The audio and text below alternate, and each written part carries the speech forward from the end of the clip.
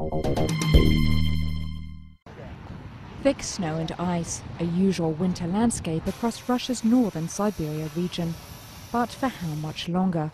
60% of Russia is covered by permafrost, ground so cold it's frozen all year round. But environment groups warn in some areas it's starting to melt. This railway line in Siberia is no good to anyone now. The tracks warped after the ground beneath it thawed. If the permafrost melts all of a sudden, then buildings will start to move. A house built on a slope will collapse. A pipeline that runs through a river will move.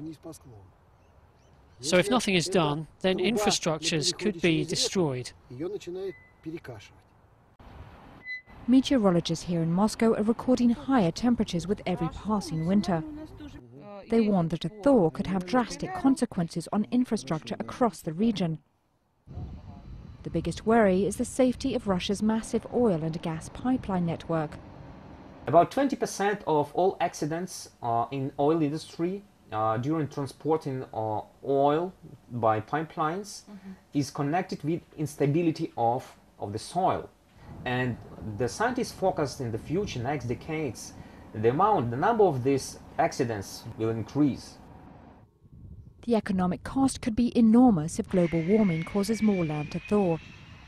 And with Russia a major energy supplier to Europe and beyond, the consequences may stretch far beyond its borders.